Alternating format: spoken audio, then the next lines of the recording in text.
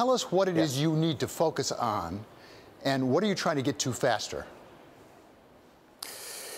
So what we need to focus on is, our mission going forward. So we are in a time of unprecedented change. It offers amazing opportunities, but we have to be very selective. We have to have a very clear point of where we're going to play and where we're going to win, how we're going to win. And then we need to articulate that to not only our employees, but also the investing world. So that's the focus. And on the speed, we need just speed of decision making. We live in a world where the clock speed has increased dramatically. We have competitors now coming into our space that we haven't seen before. And we just need to get ourselves into fighting shape very, very quickly. You said very positive things about Mark Fields, the outgoing CEO. But there must be some change you want that you didn't see happening before. So give us a sense, is it a different set of priorities or going toward the same priorities at a quicker pace?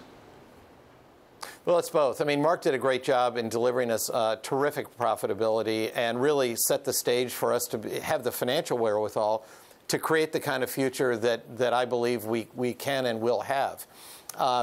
But in a time of great transition, that's where we are now. I mean, I've never seen such a time in our industry where technology and competitors and everything is converging to drive real change.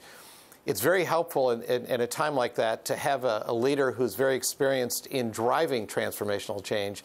And fortunately, we have that in Jim Hackett. So Jim, I know Jim very well. I know the way he thinks, and I know his restlessness to get things done.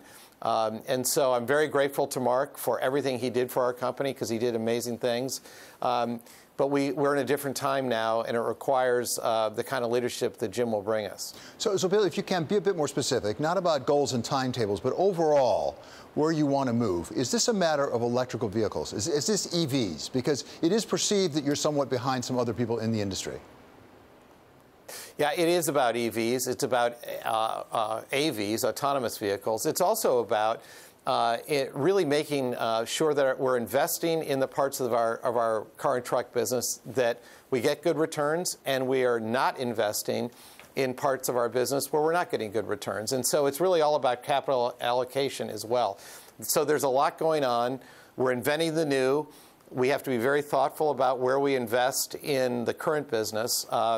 And we have to make sure that we continue to drive profitability so that we have the capital to continue to reimagine the Ford Motor Company. It takes a fair amount of time to develop an automobile. You know better than just about anybody.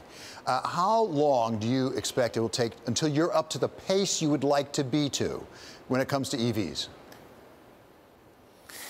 Well, with EVs, and there are obviously lots of categories of EVs. There's hybrids, there's plug-in hybrids, and then there are pure electric vehicles. And so in some of the areas, I think we're in really good shape. Other areas, we do need more emphasis. But it's a high priority for us, and we've already announced we're spending $4.5 billion on electrification. And part of that, too, is making sure that the business case around electrification really makes good sense. Well, that's a great point, because you make a lot of money, for example, off the F-150. You don't want to run away from that too quickly, as a practical matter. So do you think that you can get to a world... You think you can get to a world where with EVs you can make the sort of margins you have off of, for example, an F-150?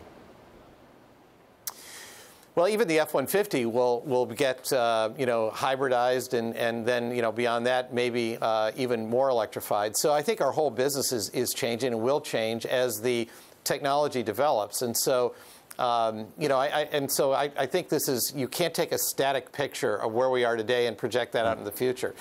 But we have to make sure that wherever we go, that the returns are great for our shareholders, and that's what we're doing. Right. So finally, you mentioned capital allocation. We've seen a big competitor of yours down the road get out of some businesses, such as in Europe and things. Are you going to be reviewing businesses you might want to get out of altogether because you cannot see over the longer term a real return for your shareholders? Yeah, if we get to that point, you'll see us make those changes. We do have a lot of things on the table where we don't feel we're getting adequate returns, and so you'll see us, led by Jim, really go after those decisions.